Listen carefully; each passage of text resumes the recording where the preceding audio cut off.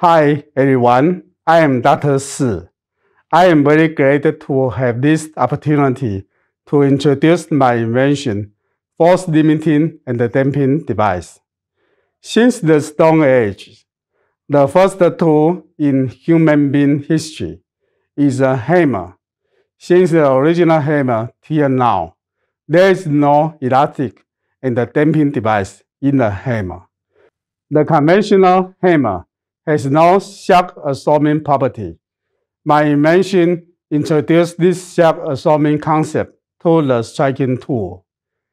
As a dentist, one day I realized that our conventional surgical hammer doesn't have force limiting and shock absorbing property. Using this conventional surgical hammer in surgical procedure will cause some severe complications. This is why I started to study this problem and create a new era. After 20 years of hard work, I developed this force limiting and damping device in the striking tool. Using this device, we can strike and exert constant force every time, and the damping device is elastic like a coil spring. In the hammer, we can strike an object, and the hammer will return to the original height, like bouncing a ball. You don't need to raise the hammer every time, which is easier to use. When we strike, the coil spring in the hammer will turn the reaction force into the elastic energy and preserve in the coil spring. The force will continue to increase. The nail begins to penetrate the wood.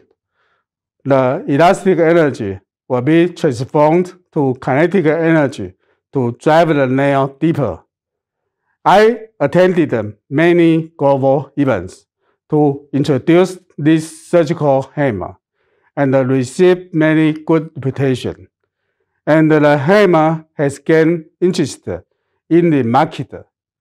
I also presented this shock absorbing hammer in many hardware exhibition shows, such as the National Hardware Show in Las Vegas this year, and received the silver medal at the International Invention Exhibition in Nuremberg in 2019. Thank you for your time, and please contact me if you are interested in this technology.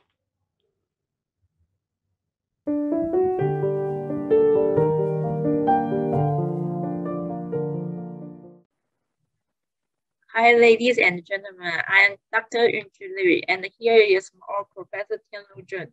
Today, we would like to share an interesting technology, universal antibody lock to you, which can enhance the disease selectivity and the safety of antibody drugs. We focus on antibody drugs because it's a major trend of the drugs.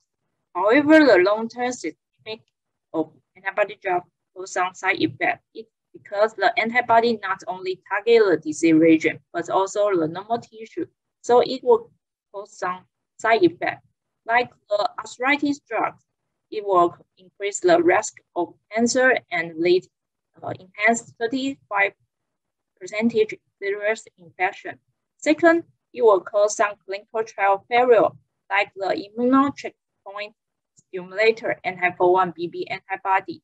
It will cause over-immune activation and lead liver toxicity. So the clinical trial due to the reason stop. And this kind of antibody have accumulated 123 antibodies.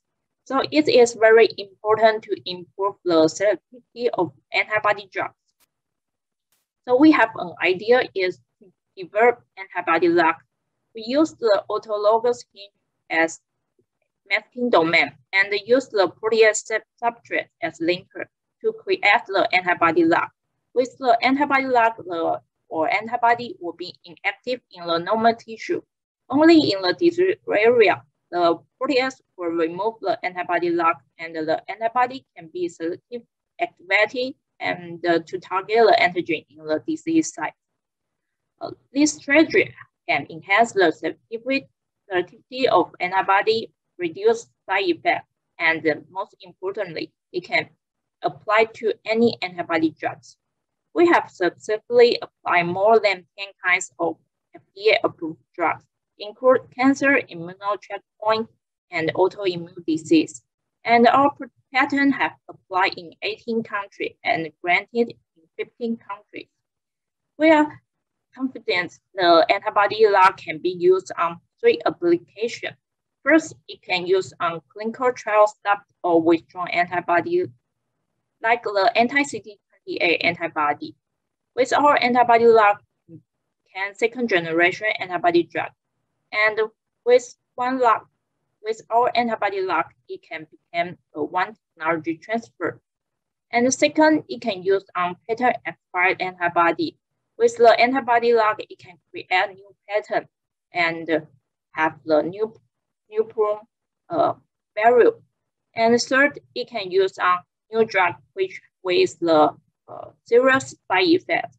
With antibody lock, it can increase the value and break through the market with high safety. Now, this technology will be finished technology transfer from Kaohsiung Medical University and to start with a new startup company. And Professor Tianrui will be Chief Scientific Office in the future to help us to make new antibody drugs. And I will be the CEO who is also the inventor of antibody lab. And my partners, EM, we have attended 2019 BT competition and an outstanding award. And we also have Zhao Yuanwang as our medical advisor, who is president of Pingdong Hospital, to give us advice from clinical side. And Catherine Zhou will be our business and development advisor. She has helped 21 startup US company and assist 20 million licensing deal in the past. So we believe our technology can help us to develop the safest and most effective antibody therapy. We provide good luck to make your antibody safer to give you luck. If you have more interest, please contact us. Thank you.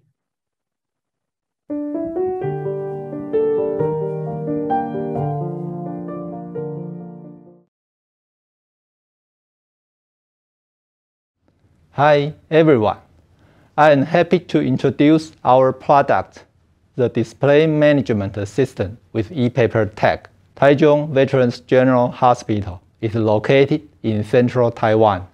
It started medical services on September 1982. Since 1991, it has been accredited medical center and the first-class teaching hospital by the Department of Health. This is a 1.6 thousand bed hospital with around 4.1 thousand employees. It is able to handle about 7,000 outpatients and 160 patients in the emergency room daily. As a public medical center, we provide safe, high-quality medical services with advanced facilities, superior medical information system with AI included, training programs, as well as outstanding research and development programs. The medication safety is very important. Some research findings, the digital medication system could not prevent medication error. For example, with the clinical decision support system, the doctors still has medication error about 8.8%. With the use of ADC, the nurses still have medication error about 25%. So we want to reduce medication errors. In the traditional inpatient unidose drug box situation, The pharmacists have to handwrite patient and medication information and sort all drug boxes in very short time. They could make mistakes in the process. Therefore, they need a lot of paper and time to check and fix patient information and the medication information. To reduce medication errors, we propose the electronic paper dosing box labeled information system. The electronic paper dosing box labels information system can be divided into 5 subsystems, including 1. UD box and display unit, 2. Communication network using IoT technology, 3. Back-end information system, 4. Mobile devices with specific apps, and 5. Hospital information system. By using the electronic paper dosing box labeled information system, the medication safety has significantly improved. From the pharmacist's feedback, the saving time of processing drug boxes was about 3.3 hours per day. The completeness of patients' information is 100% correct. The user satisfaction survey also shown that 98% pharmacists were highly satisfied with this system.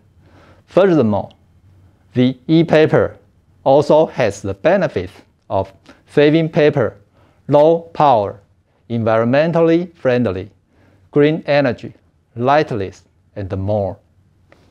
Now we have patent certificates in Taiwan and China, and got some important awards.